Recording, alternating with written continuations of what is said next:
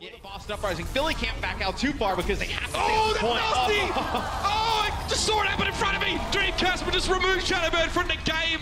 He can't even log on anymore, Matt. That's how bad it is. Poker gets desuited. He'll go down. Dreamkazper.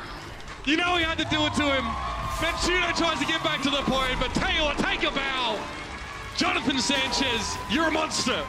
Wow, what a game. Boston, you should be proud of your team. I sure am. Instead of frantically trying to pick up players in the trade window like the Fuel or the Valiant, you knew that you had all the pieces to a great team already and just waited for them to fall into place, and the rewards are just starting to come in. Beating last stage's runner-up in Philadelphia is no small feat, and looking at your starting lineup, I can't see a glaring hole for enemies to exploit. You're 2-0 after week 1 and looking extremely strong. It would take like some massive controversy to take you down. And Dreamkazper is being accused of pedophilia. And there's a ton of screenshots to back it up. And he's suspended indefinitely. Hey guys, Dividing by Zero here. I just want to explain some things before I dive into this topic. Firstly, if you've watched any of the videos I've done in the past week, you'd know that I use the text-to-speech program for my voice. However, the topics of this video are so serious that I feel a text-to-speech program won't give it the proper respect, which is why you hear me using my real voice right now. Let me know in the comments if you want to hear my voice more often, and I'll be sure to get myself a better microphone and do it more often. This is also why I won't be joking or memeing throughout the rest of this video. This just isn't the place. If you want some funny memes, check out one of my other videos. Secondly, even though the accuser has made her identity and her evidence public, I won't be revealing either of those in this video. I think it's super brave of her to come out about this, but I just want to be able to protect her privacy as much as I possibly can. I will include a link in the description below, click it at your own risk. There aren't any immature photos, but there is some R-rated language, and just all-around creepy behavior. With that out of the way, let's just get this over with. For any of you who decided to not click the link, I'll give you a quick summary. The accuser, who is a 14-year-old who I'll name Kate, runs an Overwatch League fan Twitter account. At some point, Dreamkazper, the 21-year-old flex DPS for the Boston Uprising, saw this account and followed it. Kate was very surprised and impressed to be followed by an actual Overwatch League player and went into his DMs to thank him, and the two kept talking from there. As the days went on, Dream became progressively more flirtatious. Again, click the link if you want more detail, but all I'll say is it got really creepy. After a while, Kate finally realized just how wrong everything was and how deep she had gone, and cut off all ties with him.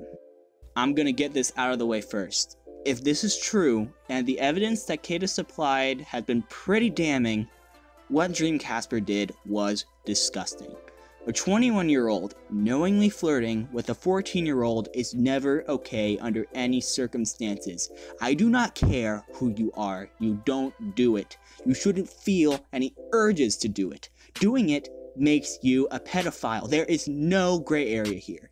Either you flirted with a 14-year-old or you didn't. As of right now, both the Overwatch League and the Uprising have suspended Dream indefinitely while they investigate, which I think is the right move. If these accusations are true, I hope I never hear Dreamkazper's name again. He does not deserve anything that he has been given and should be labeled a child predator for the rest of his life. But what does this mean for the Boston Uprising as an organization and as a team?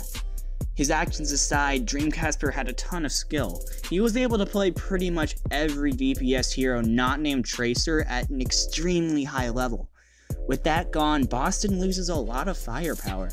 The trading window is closed, which means Boston has to make do with what they have. They've put mistakes in for a few maps, and he's shown promise, but he probably won't be able to live up to the same potential Dream did. The sad truth is that this team looks a lot weaker now. This is the downside to putting all of your faith into 6 players. If one of them screws up, you've got a one-way ticket to destination fucked. The Uprising season looks all but over. Dreamkazper's career looks all but over, and it's all because he decided to flirt with a 14-year-old.